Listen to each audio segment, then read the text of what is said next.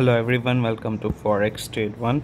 So today's update is regarding strategy 5, which is a calendar data trading strategy, part 26 update. So far we have already 25 parts created, and the last was updated on 18th of March. Exactly within 4 days, more than $25,000 profit is booked. So we are back, and as you know, in YouTube description you can get the strategy details, profit update, trading account statement to verify all the details. So make sure you check them. And the new update, we are starting with the trading account history. Here we will select a custom period, so all history will be available, and at the bottom we will be able to see the total profit.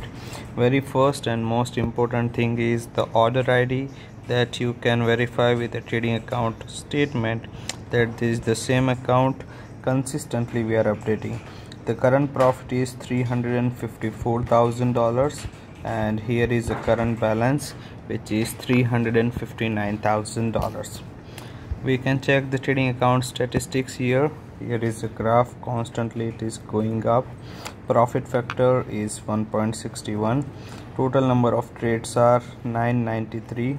Average profit and loss is 1141 and 3441. So we will calculate a risk reward ratio based on the average profit and loss, which will be 1:0.33, and as per the risk reward ratio we will calculate a break even point, which will be 75%.